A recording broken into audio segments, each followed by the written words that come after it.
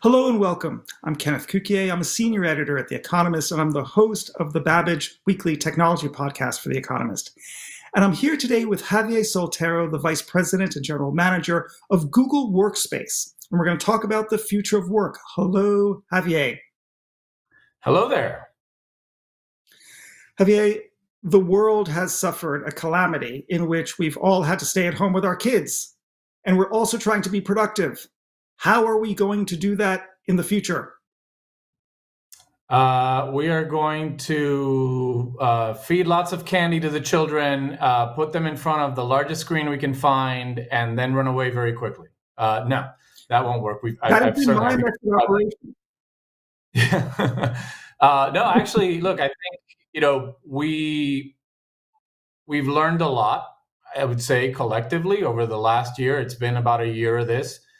And many of us have had to make a lot of adjustments in terms of how we approach the task of living our lives, managing our personal responsibilities, and then also doing our jobs.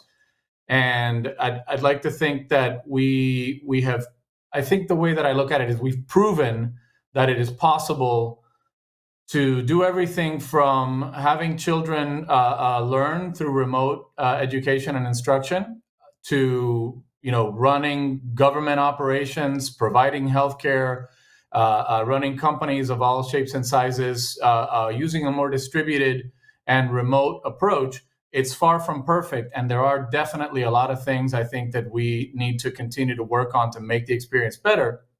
But I think that existence proof of the possibility that we can approach work, generally speaking, in a different way is incredibly important and the source of a lot of optimism for us as to how, as Google, we can continue to steer and enable the future of collaboration and communication. Okay, so we are never going back to the way it was before, in which our bosses felt like we weren't actually productive or doing our work unless they could see our backs as we were facing the screen, typing furiously inside of an office. And interestingly, right, this moment has shown that we can actually not only be productive working remotely, for some professions and some professionals, we've been more productive working remotely. But there's so many problems with it. The fact that when we were telling a joke to each other, our voices colluded virtually sort of just shows the degree to which there's all of these obstacles and problems when we try to actually take our work and put it onto a virtual setting. So how can technology not just allow us to do our work, but overcome some of those problems? So I'll start by kind of capturing what the problems are. We've been thinking a lot about this, obviously, and paying close attention to what we see across our users and customers around the world. And it comes down to three core issues. The first one is we've gone to a world where work, which I'm using that term rather loosely to include everything from actual work that you do as part of making a living to education and to even just personal tasks and productivity you have to do. Work is no longer defined by the location that it takes place in. Now, admittedly, a lot of us anyway, are stuck at home, although there are plenty of people that are out there still doing frontline essential work. But this idea that the definition of work is no longer directly associated with the desk that you sit in or the location or the group of people that you sit amongst is a really important and big source of change. The second is that as a result of the change in terms of where work takes place, the task of managing our time and our attention becomes incredibly critical, right? Between the sheer number of things, both technology things as well as external things that are demanding our attention, and the combination of things we're doing in one single place, whether it's trying to take care of our children or family members or loved ones while we attend to our jobs or anything like that, we have to actually figure out how to not just be more productive or effective, but actually direct our attention appropriately. And the third is the subject of human connection, right? Anything that we do as humans that is difficult to do, whether it's like raising children all the way to launching spacecraft into orbit, requires groups of people together to not only bring their best and brightest ideas, but to also establish a sense of trust and connection that enables difficult or impossible things to actually happen. And achieving that in a virtual sort of disconnected setting is incredibly difficult. So across all of those three things, there's tons of opportunity, not just for like new products and technical innovation, but for us to really study how our behavior and our approach can lead to a new hybrid approach to work that takes full advantage of that while still acknowledging that there are certain things that we have to do that require us to sit together and get in front of a whiteboard or establish kind of a personal bond with each other, et cetera. Okay. Can you be more specific about how the technology can help us? And the domain I want to look at and think about is collaboration. And the reason why I pick on that is we all have to not just simply work by ourselves, but as we've started collaborating in the last year, I've been amazed by the degree to which I've been able to do it personally at The Economist far easier than ever before. And it's actually opened up entirely new possibilities of, we'll take journalism, joint authorship of material. Now, prior to COVID, the idea that two correspondents were going to work together was always an aspiration. But now when you put it into, say, an online editing system, it becomes a lot easier. Now you have to learn a protocol and a politeness and a decorum, and that's new.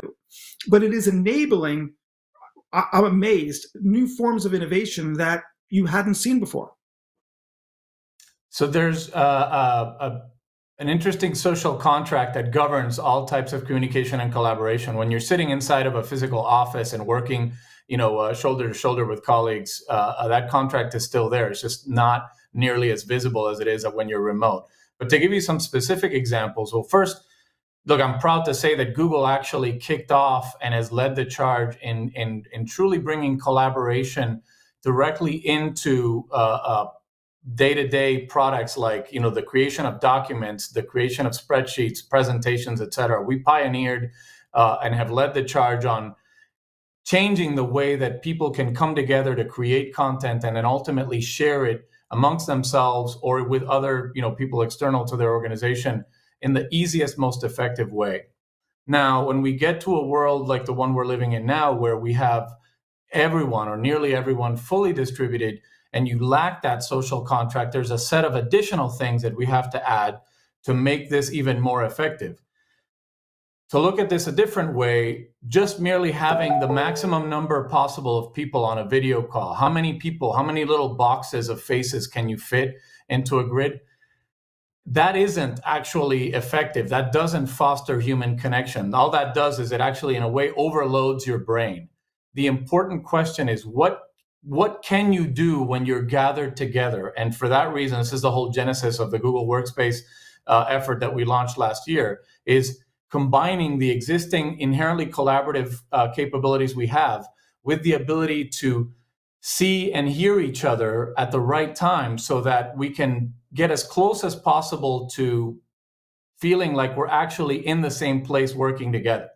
And as we move through the course of 2021 and hopefully get to a world where the pandemic is more under control and people can start returning to office and organizations around the world embrace the opportunity and the flexibility of approaching the real need that people still have to get together in physical space to work together, how do you actually preserve a sense of collaboration equity, for lack of a better term, so that the people that are actually together in the same room are not in a more advantaged position than those that are actually remote trying to participate in the same effort? And that requires a complete rethinking of the technology, the tools, and then also ultimately the culture of the organizations that govern around this. This is not strictly a technology problem. What technology can do is present the right set of core capabilities and make it really easy and straightforward for people to then apply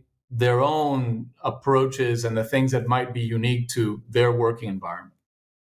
So let's dwell on this a little bit because it's so essential. The birth of the personal computer at Xerox PARC, then at IBM, and more importantly at Apple, was actually a response to the mainframe world in which the actual technical architecture of the company sort of created the first mirrored, but then sort of cemented in the culture of a company. And when we Right. created the personal computer, we were able to decentralize it, and we were able to give a lot more autonomy to executives. Suddenly executives started not only having to translate their own documents if they spoke a foreign language, but more importantly, they had to type their own memos. They didn't have, assistants and secretaries, as we called them in the past. They started doing their own expenses. Okay, so their work expanded. But what was interesting was it was liberating because there was no IT guy that told them what they could and could not do. And you saw in the 1990s with the re-engineering of the organization, an incredible flowering of productivity because of it. Now, you have been everywhere in your career, from Netscape to VMware to Office productivity suites to a CEO and an entrepreneur of other companies that have been acquired. So you've sort of seen that arc that I've just described. What does the future look like? Well, we're in the middle of crafting it as we speak. I think, look, the future, and this is interesting because working at Google actually has been redefining even what physical office space looks like from the very beginning, having a much more campus-oriented approach, having an experience for employees that fostered the kind of creativity and collaboration that no technical solution could ever really capture, right? And fortunately now, as we look at the process of returning to work over the course of 2021 and what's beyond that, we have the ability to say it's a mix of a different approach to the actual design and use of physical facilities. The office itself has to change, just like we've kind of gone through an arc of like, is it all about cubicles or is it all about open plan? These things, they're never quite absolute, right? Like we have to find a middle ground of like a combination of shared spaces, conference rooms, and focus areas, and then enable the right kind of culture so that people can apply or use those spaces effectively. Along with that comes a set of different technologies, which again, going back to this collaboration equity issue, need to be able to not just make sure people are connected, that we've done, right?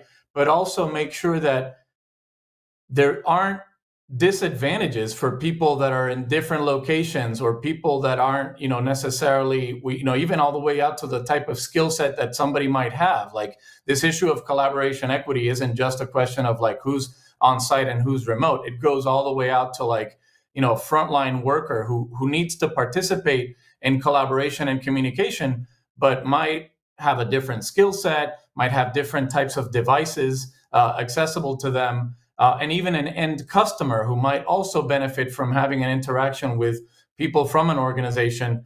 But again, is that end customer going to want to be using an office productivity solution and a set of products that was designed from the PC era, as you mentioned, in order to just get healthcare or interact with their bank?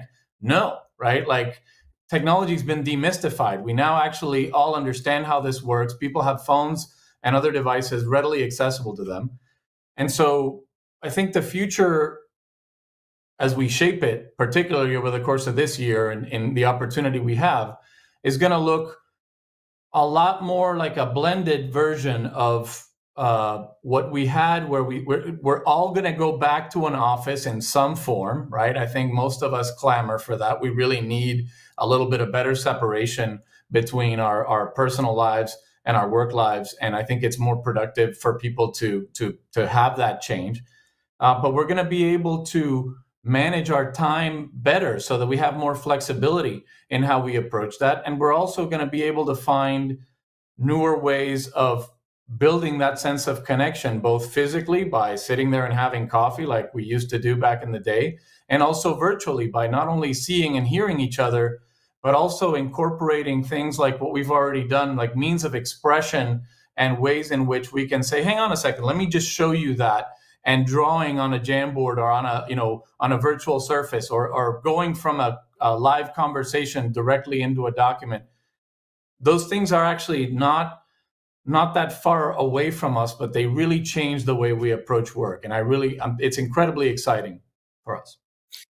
That's great. I'm so inspired when I hear you say all of that, in part because if we have on one side of the equation productivity, and I believe that actually we're going to be a lot more productive. In fact, I think it favors certain people to be a lot more productive working from home without the din of the office.